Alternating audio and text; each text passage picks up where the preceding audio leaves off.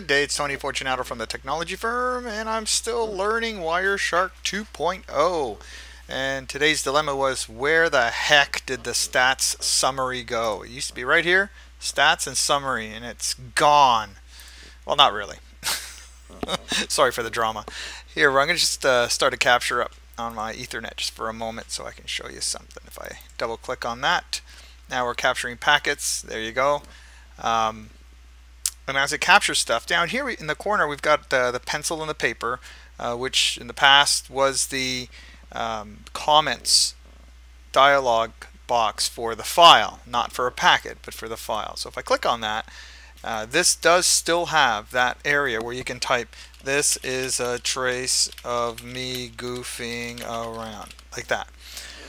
But at the top here, see, you can see that there's the summary information now that used to be under statistics.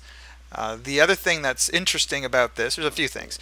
The first thing is the refresh button, because this is not real time. See, it says 25. So as soon as I hit it, now it says 149. See, 154, 55. So the refresh obviously is to refresh while you're capturing stuff. The other thing is, if you noticed, my comments are gone. See?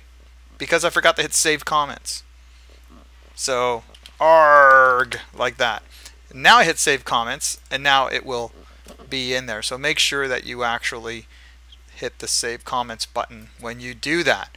And lastly, if you hit the help button, because I'm pretty prone to do that, to learn stuff. Let me just bring up my browser here and line it up on the screen. There you go. And the help button still has screenshots from the older versions, so don't bother with the help yet. It doesn't seem to have caught up with the software yet. And there you go. So hope that helps. Have a good day. Bye for now.